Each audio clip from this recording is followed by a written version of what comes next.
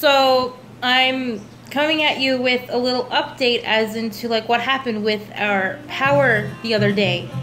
So power came back at about 11 o'clock. I'm gonna put this on mute so you guys don't hear the background noise. I'm just like watching a bit of TV. So the power came back on at about 11 o'clock at night because I guess that's when they could restore it or whatnot. And so I'm gonna sneeze. Ugh. Hold on. Phew. Thank you. But our power came back at about 11 o'clock, 11:30. The wind was still howling, still majorly like crazy. And so what they did is put us in a power conservation like warning type of thing, where if you have your power, just don't use too much of it, because we're still like, you know, working into restoring people's power. Like anytime like our power could have went and whatnot. There's still people like today's Monday, without power, so they're working on to restoring people who do not have power, restore their power back or whatnot.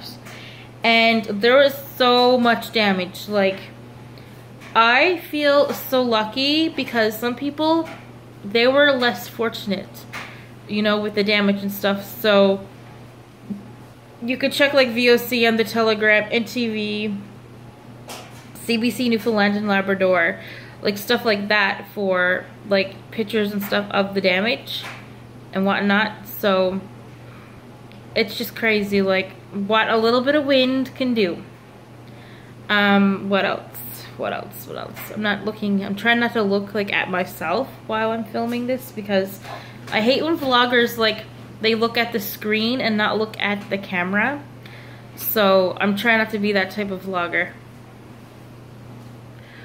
But like it's just crazy like how much what wind can do in like damages. It's just like some days it's just like, I don't know, some days we have wind and whatnot, but then other days we have like really high winds. But this one was extremely high winds. Like our winds gusted to like 170. It was only supposed to go to 140, but I guess, you know, weather changes here in Newfoundland, and it just like got bigger and bigger and bigger, or more windier and windier and windier, as they would say. So yeah, I'm just gonna come in with a little update that everything is fine. We got our power back again that night. The headlight thing was amazing. You could put that on your head, you could read a book, or like you could like walk around and stuff like that and not feel like you're in the dark. Those that little angel and snowman and those 3 candles that I had back here, they were amazing too.